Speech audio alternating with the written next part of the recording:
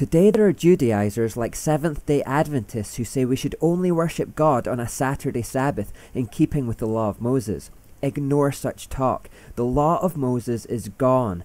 Jesus is our Sabbath rest now. Days are neutral.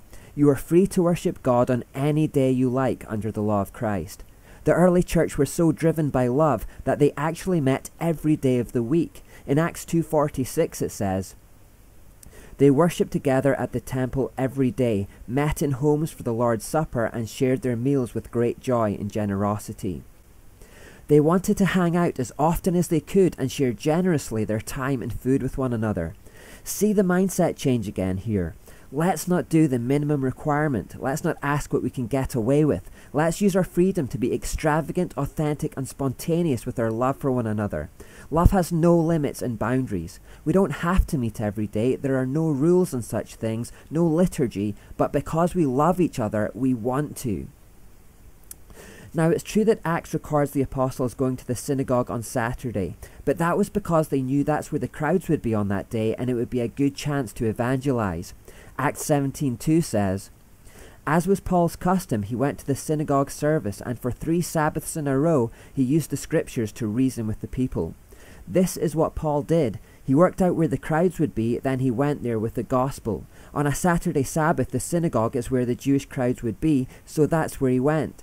Paul explains this evangelism technique later on, saying, "When I was with the Jews, I lived like a Jew to bring the Jews to Christ. Even though I am not subject to the law, I did this so I could bring to Christ those who are under the law." Paul wasn't going to the synagogue on the Sabbath because he felt constrained by the Sabbath law himself. He was going to the synagogue on the Sabbath to help those in bondage to the law to be free of it. In fact, the only time the Sabbath is mentioned in the New Testament from Acts all the way through to Revelation is in this context of evangelism. The apostles went to the synagogue to evangelize to the Jews to help them to be free of the law. And once Paul states, "From now on I will go to the Gentiles," in Acts 18:6, the Sabbath is never again mentioned in the entire New Testament. Instead, the rest of the epistles teach the opposite, that there are no longer constraints to Saturday. Now, Adventists and other legalists will often try to frame this debate in Saturday versus Sunday terms, believing that those who worship on Sunday have been perverted and deceived by a subversive edict from the Roman Emperor Constantine.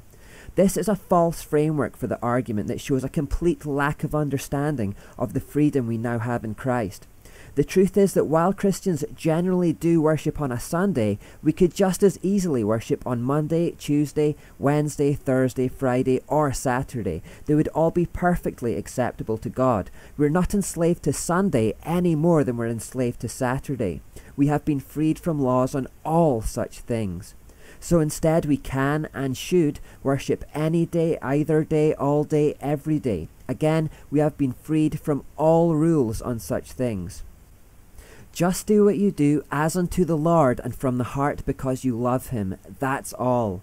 Paul wrote, "Some think one day is more holy than another day, while others think every day is alike. You should each be fully convinced that whichever day you choose is acceptable. Those who worship the Lord on a special day do it to honor him."